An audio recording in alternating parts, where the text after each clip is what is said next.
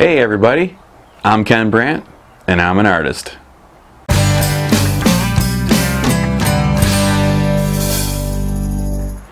So today's video is the second painting in what I'm calling my American Icon series, and it's this one here, which is titled Martini Weenie, and I have a friend at work to thank for helping me come up with that title.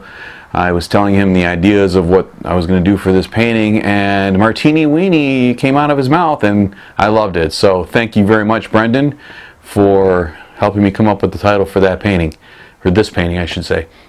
And if you recall, in an earlier video I did this painting. This is the first painting in the American Icon series, and I have a few ideas in my head for some following paintings to continue with this series, so look forward to those in future videos. I know I am, and I hope you are as well. So without any further ado, but first, before we go to the video, I would like to give a shout out to Bruce Habowski. He is a plein air painter, and he does a lot of landscape work and interior work in his studio. He's an exceptional painter. I think you should check out Bruce Habowski Studios on YouTube, and he has quite a few videos. Give him some love, subscribe to his channel, and because we're all just artists trying to get ourselves out there and become known to the public, so someday we are famous artists, world-renowned. So make sure you check them out and give them some love. And so without any more, we'll go right to the video. Thanks. I started with the background color using Viridian green with a mixture of raw umber to darken it. I chose this color because I know that this will contrast nicely with the satiny red fabric I'm using for my setup on this still life. I was careful to go around the objects and try not to get too much of this background color into the other areas, especially around the stem of the martini glass.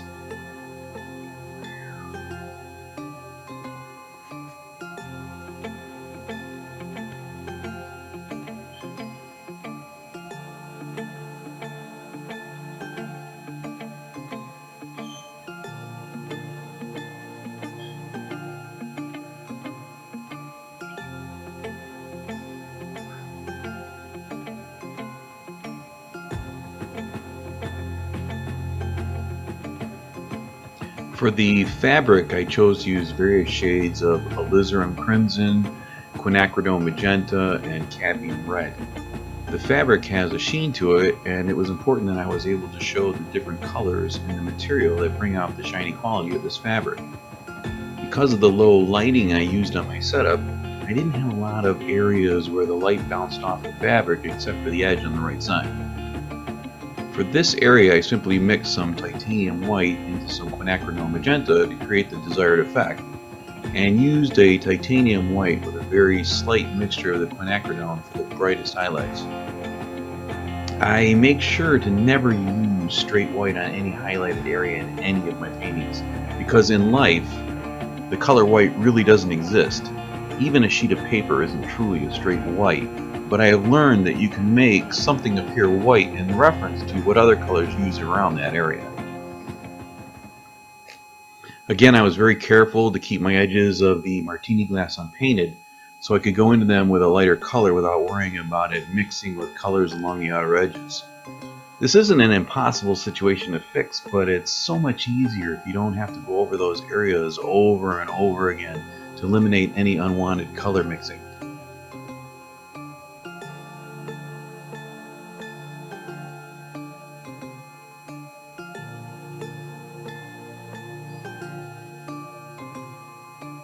On my hot dog, I used some relish, onions, and mustard for the garnishment. Funny story here, I wanted some ketchup on the hot dog also, but when I went to the fridge to get the items I needed, I discovered the wife had used all the ketchup the night before in some French fries, so we didn't have any. I thought about just painting some in, but it is a much better painting if you paint what you see. Always paint what you see. Then when you're done, you can make changes after you think it's needed, but only if you think it will make for a better painting. The relish and the onions have a translucent appearance to them, and my approach to this was to use some lighter colors in key areas to try to bring out that translucent look, and at the same time make the relish look somewhat wet. I just kept going over it until I was happy with it. For the mustard, I used some cadmium yellow, lightened with some titanium white, until it matched the color on my still life. I had mixed my color and put some on a palette knife and hold it up to the hot dog until the colors looked pretty much the same. The roll was a bit trickier to get the colors right. It's like a yellow, but it's kind of brown, and in the shaded areas I could see some dark gray. I had looked back and forth at my still life and my painting, and I could also see some light gray along the lighter edges of the bud. For something that looks like an easy subject matter, it can sometimes get tricky. I've learned to trust my eyes and add the colors that I see, and most of the time it looks great. For those times when it doesn't, I would just go over it. Problem solved. I went with a mixture of yellow ochre and raw umber to get the desired color for my roll. I was quite happy with the look after it was painted.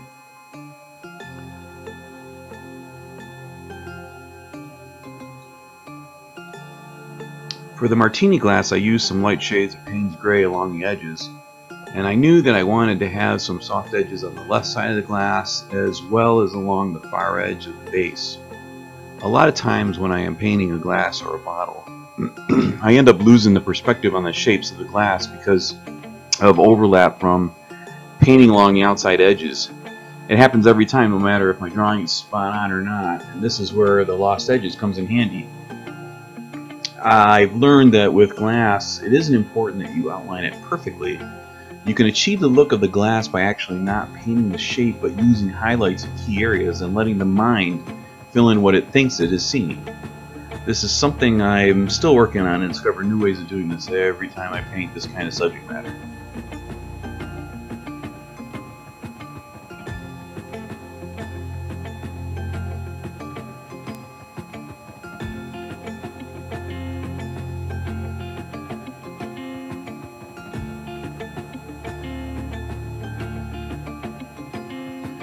Now here I'm just refining my edges and fixing spots where there was any unwanted overlap. I also softened the edges on the table on the left side so it blended more into the background.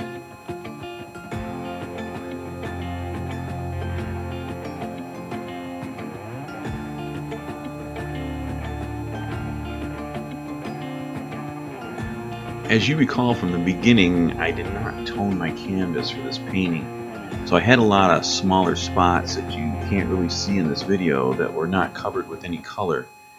And I found myself going over a lot of these spots with a small brush to fill them in. With a toned canvas, I wouldn't have had this problem, and in some cases I would leave some of the toned canvas showing through on purpose for some interest.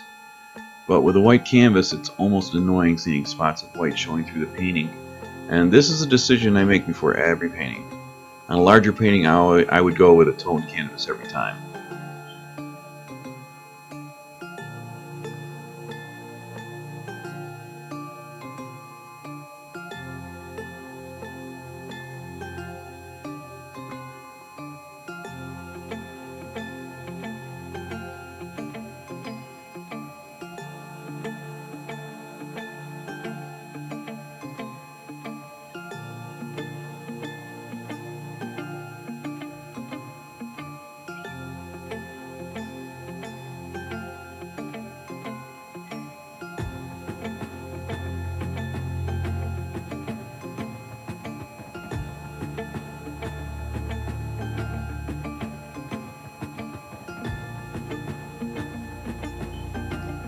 Now, before I was finished with this painting, I was looking at it, and the mustard did look a bit flat.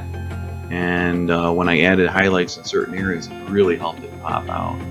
All in all, I was very pleased with this painting at the end of it, and it really looked nice.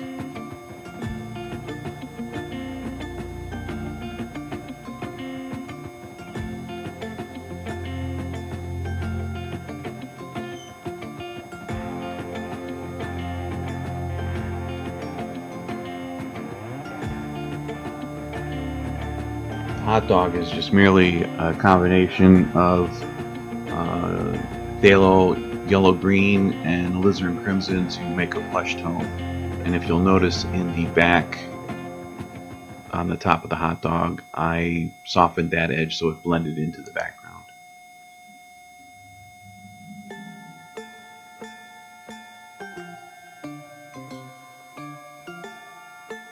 So thank you so much for watching. I hope I was helpful and gave you some ideas for your next painting. I know I learned something new with each and every painting that I do. So be sure to leave a like and a comment and share this video with fellow artists. Also make sure you hit that subscribe button and become a part of our artist community. And until the next painting, enjoy.